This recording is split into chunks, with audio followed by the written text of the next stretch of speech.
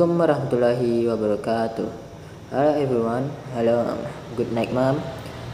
In this occasion, I would like to explain about our material under the title Insomnia. And now we embark on a journey into the world of insomnia. What is insomnia? According to Wikipedia website, insomnia is a condition that goes beyond mere restlessness in the night.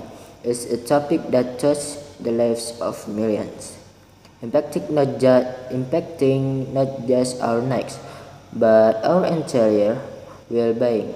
So let's dive into the realm of insomnia, unraveling its mysteries, understanding its effect, and discovering ways to navigate through the silence of night tours. Okay. According to the Guidelines for Classification and Diagnosis of Mental Disorders, insomnia is a condition unsatisfactory sleeps in terms of both quantity and quality. So let me explain one by one. Insomnia is a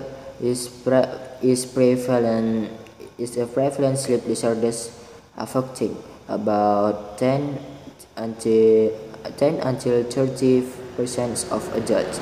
It's characterized by persistent difficulty falling or staying asleep. Tonight we will delve into its symptoms, causes, and effective management strategies. Okay, number one, symptoms. Okay, let's talk about symptoms and complications. Individuals with insomnia experience a range of symptoms, including difficulty falling asleep, waking during the night, daytime sleepiness, and irritability. Beyond affecting night rest, insomnia can disrupt daily tasks, impair focus, and contribute to mental health challenges. Next, about causes and risk factor. Causes and risk factor. Various factors contribute to insomnia, and from psychological stress and chronic pain to lifestyle choices. Risk factors such as working night shift and sleep apnea heighten its prevalence, particularly among women and older adults. Diagnosis and screening. Diagnosis insomnia involves a thorough assessment of sleep habits. Screening is simplified with two key questions. Do you experience difficulty sleeping, and do you have difficulty falling or staying asleep? Okay, let's talk about treatment option. Intervention with sleep hygiene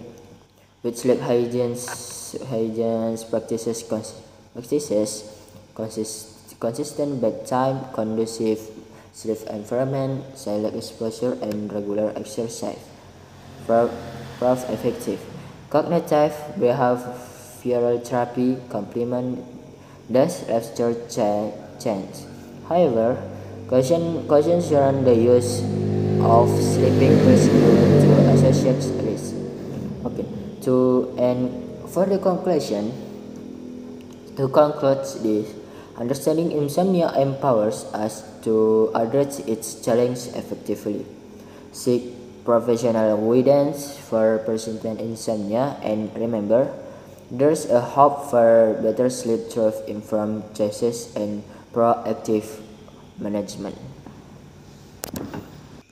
Okay, thank you very much. Thanks for your attention. I hope you can know more about information that I explained, and see you next time. Assalamualaikum warahmatullahi wabarakatuh.